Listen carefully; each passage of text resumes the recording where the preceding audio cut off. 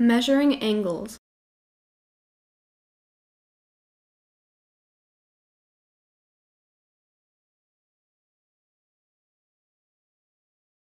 We use a protractor to find the measurement of any angle.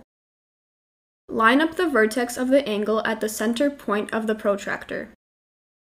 Make sure the bottom ray of the angle goes through the zero. Count up from 0 until the other ray intersects.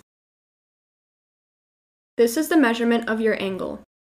This angle has a measurement of 60 degrees.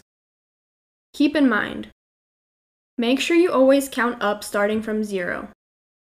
If you started from 180 degrees, you would get the wrong answer of 120 degrees.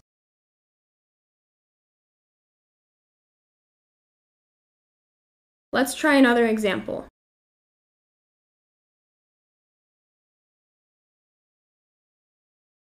Line up the vertex of the angle at the center point of the protractor. Make sure the bottom ray of the angle goes through the zero. If the rays are too short, you can always extend them.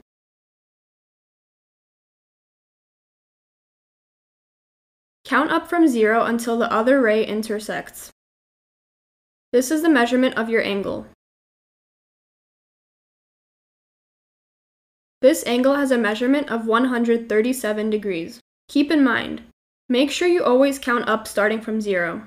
If you started from 180 degrees, you would get the wrong answer of 43 degrees.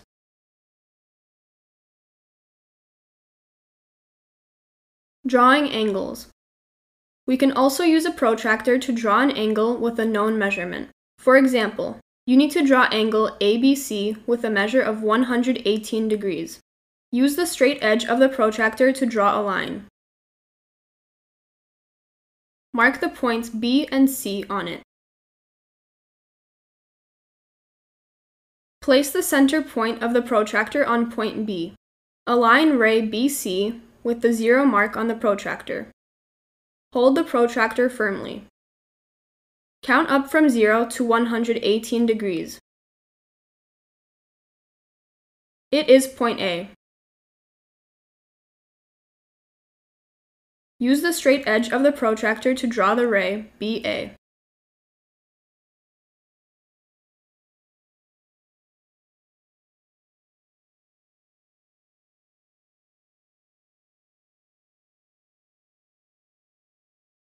Let's try another example. You need to draw angle KLM with a measure of 41 degrees.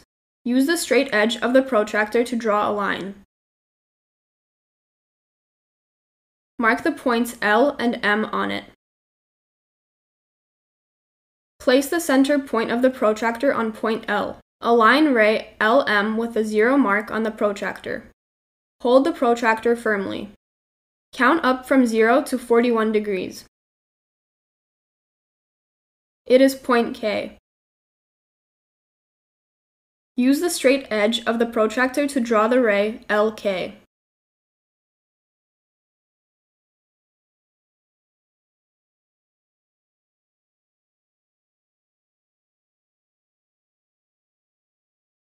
If this video was helpful, please leave a like.